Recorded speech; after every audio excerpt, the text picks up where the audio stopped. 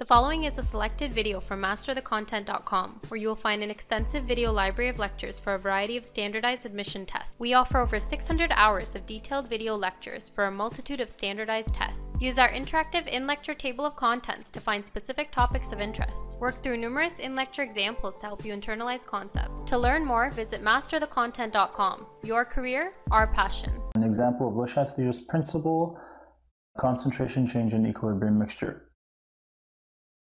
A. Through Le Chatelier's principle, predict how various disturbances listed will shift the equilibrium mixture in the reaction. Okay, great. The addition here of aqueous iron trichloride will increase the reactants, right? And if we have an increase in reactant, then the reaction will shift to the right and we'll have product formation.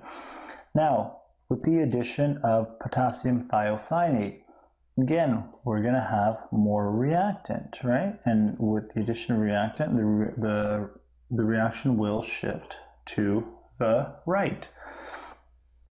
Wonderful. And that's exactly what it said here, right? It said with the addition of a reactant, equilibrium shift to products is favorable. Wonderful. Now, if we take a look here at B, through Le Chatelier's principle, predict how the disturbances listed will impact the carbon dioxide concentration at equilibrium.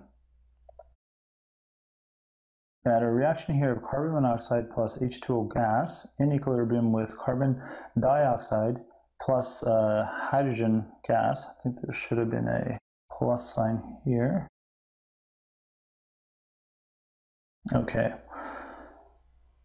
First, we're taking a look at the removal of carbon monoxide. If we remove this, right, then carbon dioxide will decrease and the reaction will proceed to the left. With the addition of hydrogen, of H2O, with H2O gas, if we add H2O gas, then what's going to end up happening, that will increase carbon dioxide concentrations because the reaction will be shifting to the right. With the addition of hydrogen, if we add hydrogen here, the reaction will shift to the left and that will decrease the carbon dioxide. Well, then we can say here that this will decrease carbon dioxide since the reaction will be going to the left. Perfect. Now let's take a look here at another way we can say what we've just been saying is if we take a look at our reaction quotient when it's equal to the equilibrium constant. Let's just say our products, or there's a decrease in the numerator.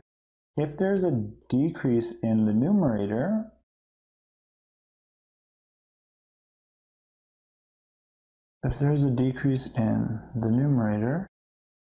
right, then the reaction quotient will be smaller than the equilibrium constant. Thus, we will see an equilibrium shift to the right. Now, if there is a decrease in our reactants, right? There's a decrease in our reactant. We'll just say a decrease here. If there is a decrease here in our reactants, then what ends up occurring is our reaction quotient will be greater than our equilibrium constant, right? And therefore, the reaction will shift to the left.